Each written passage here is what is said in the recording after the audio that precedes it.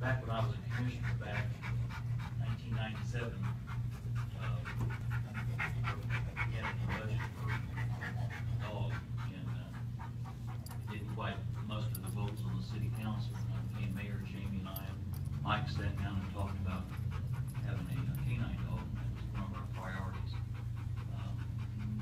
Through the drug seizure fund, Jamie, we appreciate you coming up with some of the money for the dog.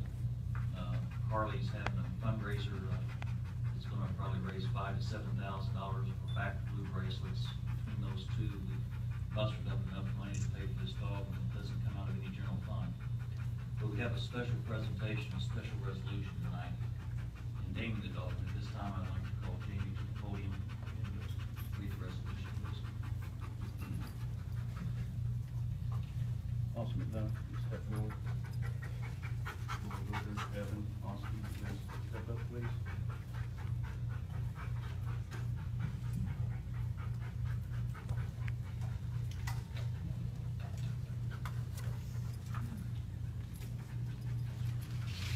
A resolution naming the Quoin Police K-9. Whereas the mayor and the city council of the city of Quoin find it is in the best interest of the citizens of the city of Quoin to name the Quoin Police K-9. Whereas this coming May 2nd, 2017, 10 years will have passed since James Lewis Booker retired as chief of police of the Quoin Police Department. However, for those who were privileged to have known and worked with him, the memory of his gentle manner and encouraging words yet remain.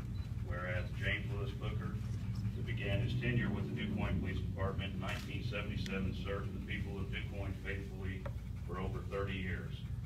Whereas Chief Booker was hired as a patrolman with the Quoin Police Department on July 28, 1977, was promoted to the rank of sergeant on May 9, 1985, was appointed to Assistant Chief of Police on August 23, 2001,